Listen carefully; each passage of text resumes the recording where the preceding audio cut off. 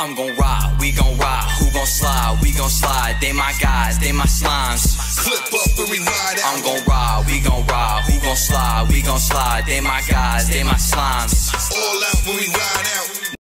The last topic we're going to discuss on Boxing Bros is Jermall Charlo arrested for felony. So reports came out that Jermall Charlo was arrested and his mugshot was going around, and that's never a good thing. But here's an article from ESPN explaining. And this article is written on August 25th, 2021. It says Jermall Charlo arrested on felony robbery charges for alleged dispute over bar tab. And it states WBC middleweight champion Jermall Charlo was arrested on Wednesday on felony robbery charges following an alleged dispute with a waitress over a bar tab. According to Texas court reports, Charlo was booked Wednesday on 3 counts of second-degree robbery stemming from an incident in July. Charlo posted bond for all 3 charges and was released. According to the records, Charlo and others were at a bar in San Antonio the night before Charlo's brother, Jermall, fought Brian Castellano for the undisputed junior middleweight title. Excuse me. According to the police affidavit, Charlo did not pay a large bar bill after his credit card was declined 3 times. Bar employees told police that Charlo accused the waitress of losing his credit card and demanding she pay the bill instead. The affidavit states that surveillance videos show Charlo going through 2 of the waitress's bill collection binders, which contain his identification and another customer's cash payment. When the binders were returned, police say they were empty. So this is the key right there. It's saying that the binder contained another customer's cash payment. When the binders were returned, police say they were empty. So there goes like your larceny, robbery, whatever. On Thursday, Charlo's attorney, Kent Schaefer, challenged the police version of events, telling ESPN that the boxer's payment was initially declined because the bank detected a potential fraud charge. After the payment was authorized, the waitress informed him that they had lost his debit card. Schaefer said that the bar staff had agreed to settle the tab of around $2,300 the next day, but then the police were involved. He wasn't trying to walk the tab, Schaefer said. It's very, very clear he was trying to pay. While the surveillance video had no audio, the affidavit states that Charlo yelled that he would F you alls up. F you alls ish up. So I'll F your ish up, basically is what he said. The Texas Penal Code states that robbery charge is escalated to a second-degree felony if it involves threats. I'm sorry. If it involves threats or places another in fear of imminent bodily injury. So now they're saying that the reason why this is a felony is because he said, I'll F you alls up. Okay, so just throw that out there. The crime is punishable between 2 to 20 years and a fine of up to $10,000. Schaefer said that if prosecutors proceed with the case, Charlo will never plead guilty. He did not rob anyone, Schaefer said. He didn't steal anything from anybody. He never put his hands on one person. Charlo, 30-0, 22 wins by knockout. I'm assuming that means age 31, is ESPN's top-ranked middleweight. He's coming off a successful title defense over Juan Montel in June. So that's what the article had to say. So key points from the article. The robbery is coming from the fact that they're saying that he went into the binder and took another person's payment for the cash. What makes it a felony is that if you do that while placing someone in imminent fear, and they're saying he's saying I'll F you all's ish up is what made everyone play in fear. And so that's how this became a felony robbery. All right. So I'm gonna turn it over to you, Conspiracy G. What's your thoughts on this? Man, this is tough, man, because I actually believe Charlo on this one. You know what I'm saying? Like, that's happened to me actually before, where, you know, you use your card and it's saying decline. You're like, yo, what are you talking about decline? Like, there's no way my card's declined. But when the bank deems that, yo, this is an unusual transaction or whatever, they'll flag it. So then it won't work. and then you looking foolish, like people thinking like, damn, you ain't got no bread, bro. You know what I mean? But like our citizens now, what citizens does, they actually would text me like, hey, this seems like an unusual, purchase. If this is like, respond yes or whatever, like why or something like that. So you notify the bank like, yo, I did not agree to this this charge or whatever. Like somebody stole my card or something. But so I believe him on that note. But what's odd is if in fact he did lose his card, right? And he's like, oh hell no, you ain't gonna take my card because again, he's a boxer. So he's thinking in his mind like, yo, somebody's gonna stunt on my card. Nah, I need to find it. So he's probably going through their stuff. But then where it gets a little funny is he took the cash though. So now I'm like, why'd you take the cash, bro? You know what I'm saying? You should never have taken the cash. Because then now, how do you justify that? From what you just read, I don't remember the lawyer saying that he did not take the cash. It sounded like he did take the cash. So then now it's like, so you were trying to rob the place, and the fact he said he didn't steal anything from anybody. So I'm assuming that's him saying that he didn't take the cash. Oh, okay. All right. So maybe I heard, but like, because I'm curious to know did he actually take the $2,000+ out of the register or whatever they're talking about, right? Nah, there's no way. Nah, bro. It's just like the bond. Like where they take your card and they put the. Oh, you're talking about that? Yeah, they're saying he took that. And like he took cash out of that. So there's no way it could have been like I've never seen someone pay cash like $2,300 in cash. Yeah, because the story sounds kind of too funny and strange for me. So I'm thinking the dude ran up on the register. You know what I mean? But all right, so if it's just the little binder thing, man, honestly, I don't see him doing any jail time, man. This sounds like they're just gonna let him go. It sounds like, especially when you're saying that the restaurant agreed to charge him the following day. So I'm like, then who called the police then? Like that's what it seems like. There's a lot of holes in the story, but I kind of feel like even with the holes, this could be easily ironed out in court. Like, hey, somebody stole my card. I was just trying to find my card. I didn't trust y'all employees. I wasn't trying to threaten anybody. I just wanted to make sure no one stole my money.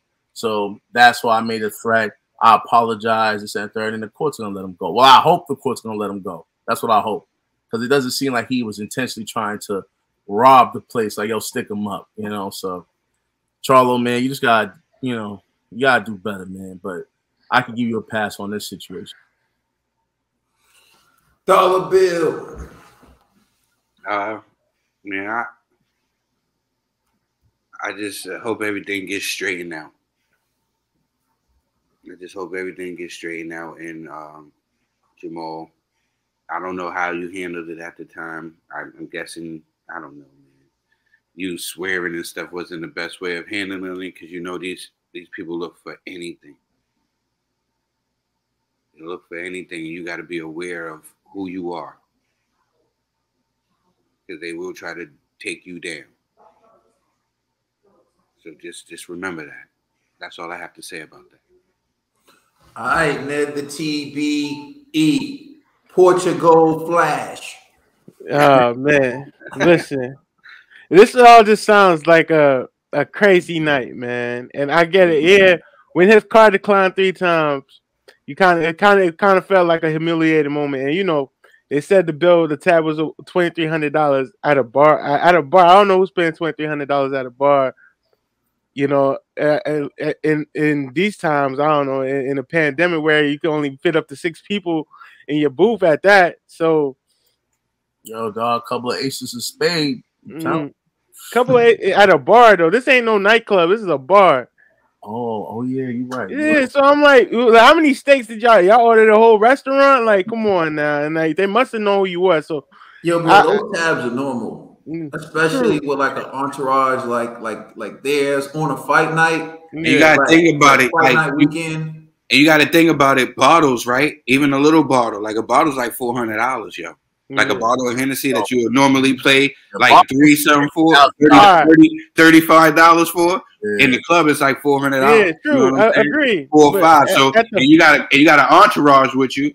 You know what I'm saying? That's That's only, you know what I'm saying? Like that's $8. Yo, plus Ned, I You think know what I it's like a typical bar. This could be like a lounge. Yeah, type. it could be a lounge. They're just using bar to like simplify, to make it look. Yeah, so It 2 is. G's, that's kind of less Yeah, relatively light, especially with a Yeah. big entourage. You know what I'm True. saying? That's kind of light. true. But I'm just saying, these are some they do be carrying that they're having like large amounts of money on them when they're high profile celebrities, athletes, whatever. They do be carrying large amounts of money on them at that. That's actually not true. That's actually not true. Bro. Like if you were smart, why would you carry large amounts of cash so you get robbed? Yeah, hey man, everybody got that little satchel, that little Gucci satchel or whatever they rock now. Not really, bro. That's not true. Maybe it's not true, but I'm just saying. Bro, you So if they come in with an entourage, they gotta at least have some cash on them too, you know. Charles gonna make it rain in the ball. You know I don't know. Maybe the bar is like, you know, the Swisher House. The Swisher House still even open, man. But you know, but who knows? I don't know. Like it just sounds like it got out of hand for a bill that they could have handled easily. I know, Charlo. I know you got more than one credit card, and how do you know that though? That's what I'm saying. How do you even know that he has a credit card? They said in the thing they lost his credit card and it got declined. It could have been credit, could have been debit, but my point is, how do you know how much you like no? I don't know how much money you got. I ain't trying to call you broke, Charlo. I'm just saying, bro. It seemed like you the Charlo I like, and it just seems like things that got out of control, and you know, things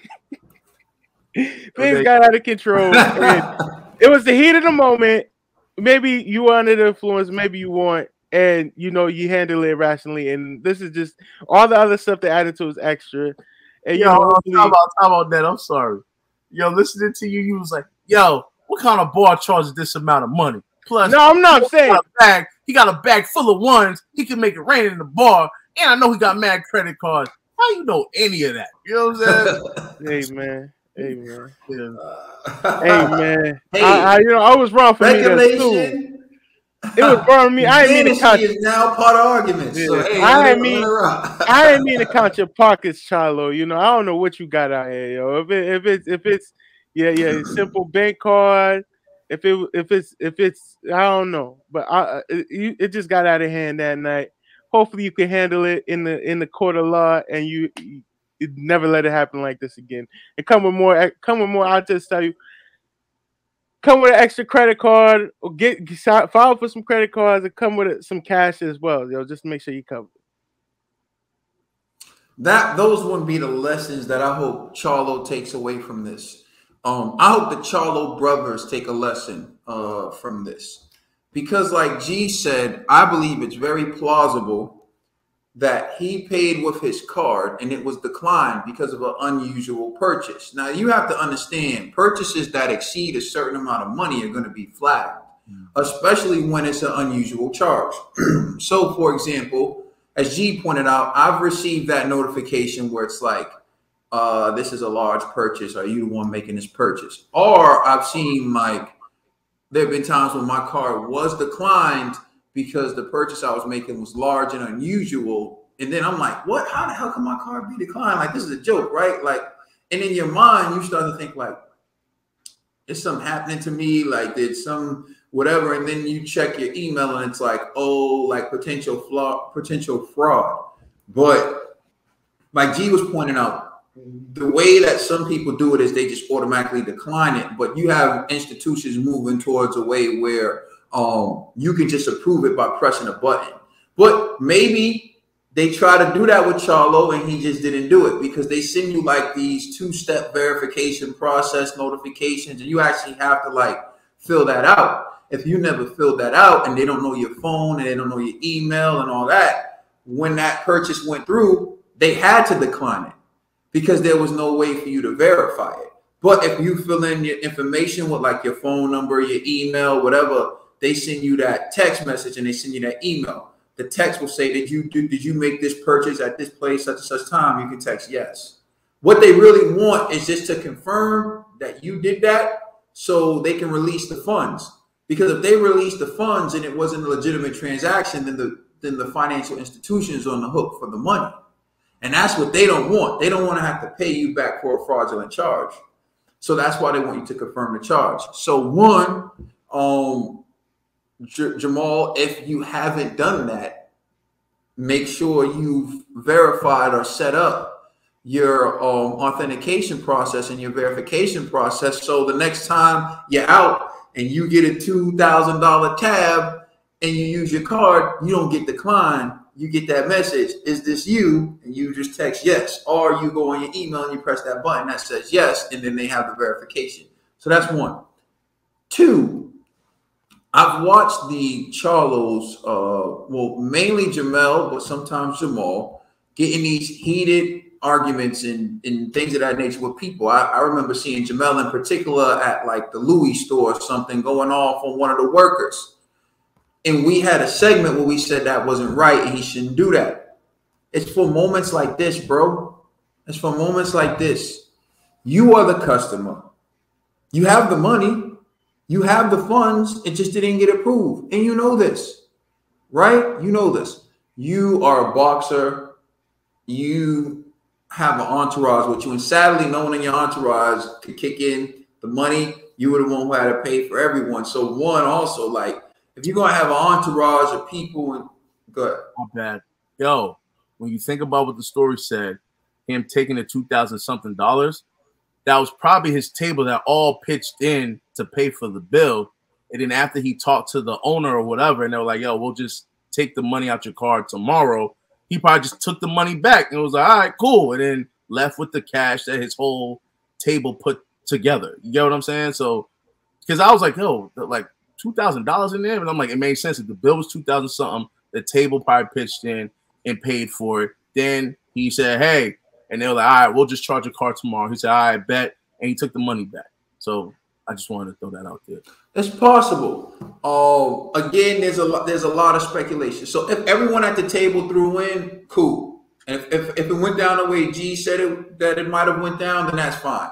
But if no one could pitch in, like, all right, guys, my card, I'm having issues with my card, whatever. So you just got to pay for what you, and no one could do it. Then that's an issue with me, like your entourage. So one of your entourage could have done something better. But for me, the other issue with the entourage is this. You know, G, you've been around me. There's no way I'm letting any one of my dudes act a fool like that in front of me. Thanks. There's just no way. I'm like, yo, chill. I got this. And I would have been like, excuse me, can I speak with the manager? The manager would have came out. You have all the evidence that this dude can pay the bill. I'm like, look, this is Jermall Charlo, WBC middleweight champion of the world. Here he is, everything. Now, his card was declined. And I'm sure they didn't know why at the time. So they just keep being like, yo, his card's declined, his card's declined. We don't know why his card was declined, but I'm sure a manager has seen this before, I would hope. Right? The waitress may not know whatever the waitress is doing, but the manager, I'm sure, is like, oh, it probably was declined because whatever. Cool, let me see. You ever speak to someone on the phone, like you call like your T-Mobile or you call your cable service provider and they send you to someone and you talk to that person is reading from a script. They don't really know. Then you got to ask to speak to like the supervisor or speak to someone who knows what they're talking about because they deal with it more. So Charlo, they're so used to exploding and flipping out when things don't go their way. I'm a boss. I'm this. I'm that. You can't react that way. No, all y'all out. Y'all don't give Yeah, I'm not going. And maybe he didn't even say that, but he's being so aggressive and he's so passionate, and they just see him and think he threatened us. Like, you know. Or maybe he said it. But the point is, why do you even need to say that? All you needed to do was speak to the manager. You could have gave him your contact information. You could have showed him who you are. You could have gave him people. Hell, man, you could have called Al Heyman or someone and be like, yo, I'm having an issue right here. I'm sure Al would have been like, yo, give me that phone. Take my card number. Bang, bang, bang, bang, bang, bang, bang. Cool. I'm going to take it out your next fight purse. My G, like you ain't had to go that route.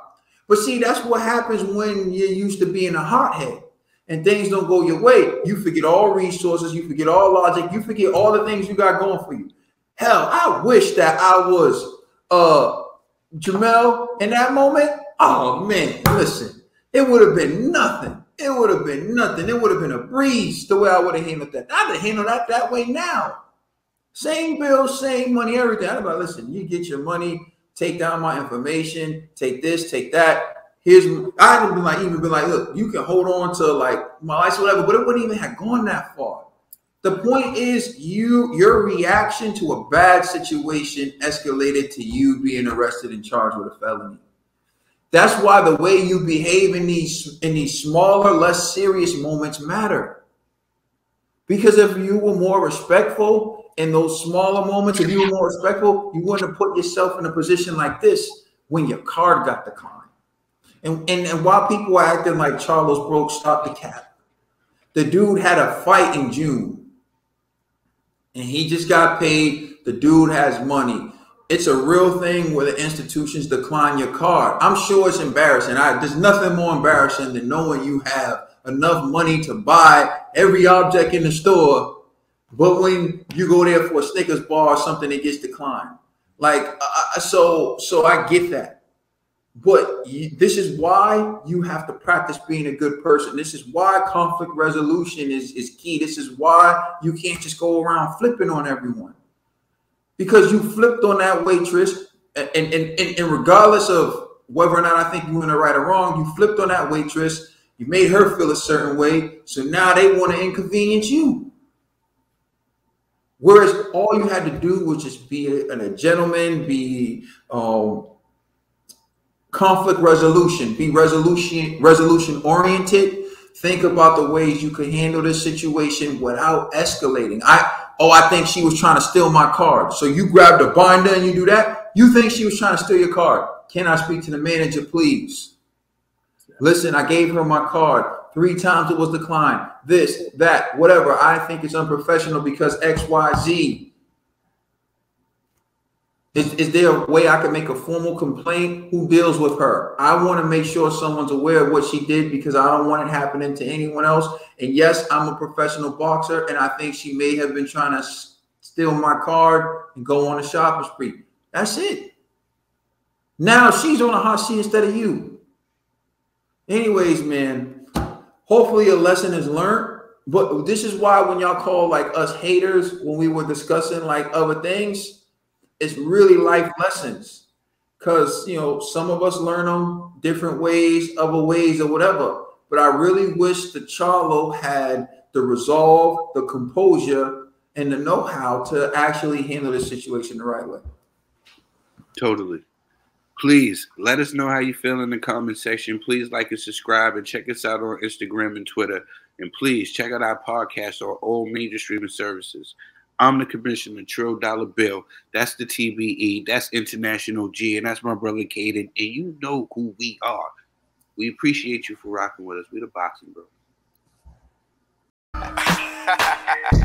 You're welcome. You're all welcome.